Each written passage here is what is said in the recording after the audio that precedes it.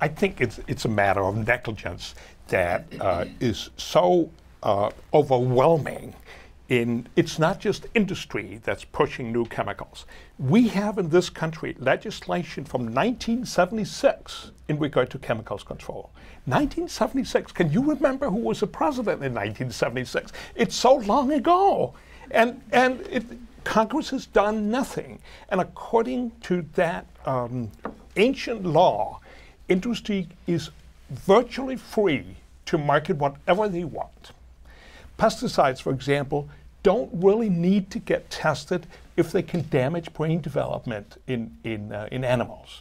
And therefore, we know today that Americans are exposed to pesticides. We can measure the residues in urine samples.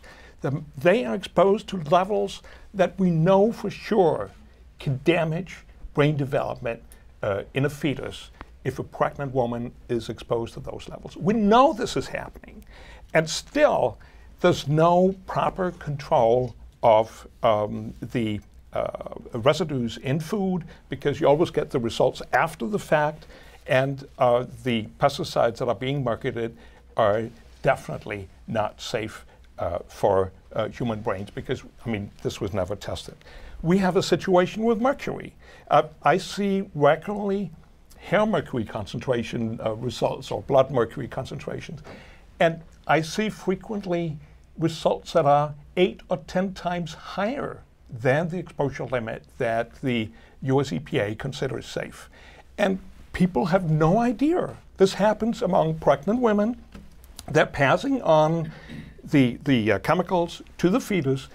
The chemicals get into the developing brain, and just like with lead, they can damage brain development, and that will last for a lifetime. So I think that, yes, it's getting more complicated, but Congress has been discussing for several years now how to modernize chemicals legislation. We still don't know where this is going to end up. It looks like it's not going to be very ambitious, and that we are going to continue to have problems in the future.